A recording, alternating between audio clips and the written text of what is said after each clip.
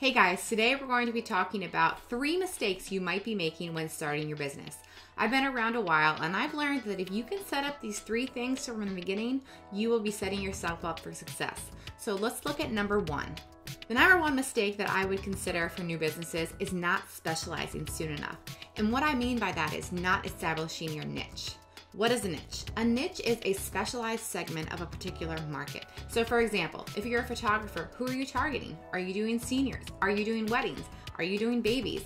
If you can choose your focus soon enough, you will be setting yourself up for success in the long run. I went to school for business and I learned that if you can become the best known at that particular niche in your area, then you can start to expand and do other things. That being said, that doesn't mean that you can't do babies if you want to focus on weddings, but you need to be very particular in what you're actually displaying to the world in social media, in marketing, on your website. If you want to focus on weddings, then make sure that on Instagram, that every 9 squares, most of those squares are weddings. Make sure that on your website, you have lots of information about weddings and that you're making it very obvious to the user who's looking at your website that it is weddings that you specialize in. Again, you can't not do other things, but you want to showcase that you specialize in something because people psychologically will want to know that you're an expert in the field that they want to hire you for. Let's look at mistake number 2. Doing things old school. I've talked to many prospective clients who are doing paper contracts and not really doing anything to keep track of their clients, right? You want to have some kind of CRM, some kind of way to manage your clients, to manage your contracts and questionnaires. There are many different software options out there, but what I use is called 17 Hats. There's another one called Dubsado and another popular one called Honeybook. Instead of sending paper contracts, you can send one with the click of a button. You can also send questionnaires, and you can have templates for those questionnaires so that you don't have to reinvent the wheel every time. You can just use a certain template, customize it for that particular client, and send away. You can also do contracts and invoicing, so don't make it hard on yourself. Set yourself up easy. Make sure you have accounting software to use to keep track of all of your expenses and invoices, and make sure that you have some kind of client management system so that you can keep track of everyone and their contracts. Let's look at mistake number 3, setting unrealistic expectations. I'm going to break this mistake down into 3 parts.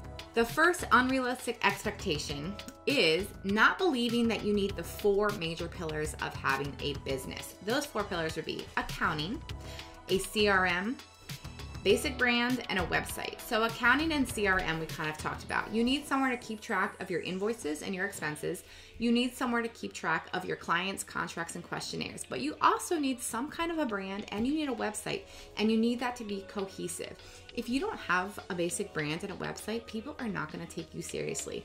They're going to look at your Facebook and wonder, why doesn't she have a website? Or they'll look at your Instagram and wonder the same thing. You need to have a place to market and showcase your work in order to be taken as seen as a professional. It's very important. A lot of people start off, doing their hobby and then they want to turn it into a business. And once that light bulb goes off that you want to make this into a profitable business, you need to get serious about it. You need to get a brand or a website. I have tons of affordable options. I have pre-made brands. I have site templates. If you need something just to get you started, that might be a great option for you. It takes time to learn who your ideal client is. It takes time to learn what style your work is going to be in, and you don't want to invest $10,000 in a brand and website that you're not sure you're going to keep because you don't know who you're trying to target, right? But you do need something professional. So there's lots of affordable options on my website at www.ribbonandink.com, or you can find other places like Showit to get a free template just to get you started, but you need something. Even if you have a basic type logo and some kind of site template, you need something to get you started to be seen as a professional. So the second unrealistic expectation that I would say is not planning for those 4 pillars, for the accounting, CRM, basic brand, and website. You need to know how much things are going to cost. Things cost money. Newer businesses don't realize us entrepreneurs pay self-employment taxes as well as our expenses. So we have to build that cost into the cost of our product or service. And that's why smaller businesses often charge a lot more than big name brands like Target, because we do have to pay those extra taxes. We do have to include those expenses that come out of our money pocket into whatever expense we need to make our business running. So people need to plan for these monthly expenses, like for accounting and CRM to keep track of clients, and they need to plan for the bigger one-time purchases like a brand and website. Those 4 pillars are really important, but you do need to realize that there is a cost associated with them, and you need to accommodate that when you're first starting off. The number 3 unrealistic expectation would be not knowing your limitations, right? If you want to buy a expensive Show It website template, which a lot of my people make, that's fine. But if you aren't able to customize it, then you're out $1,000. And now you have to hire someone to actually customize it for you. So my advice to you would be, if you're looking to get a website, try out a free template first and see if you are able to customize the site. If you aren't, then you might want to just look for someone who can build you a custom site. Know what you can and can't do and plan to accommodate and outsource what you need to do. So that was a quick look at 3 mistakes that businesses often make when starting their business.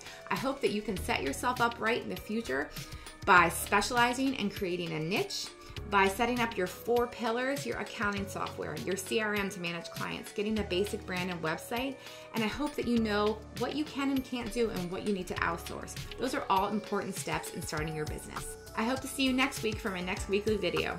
Bye!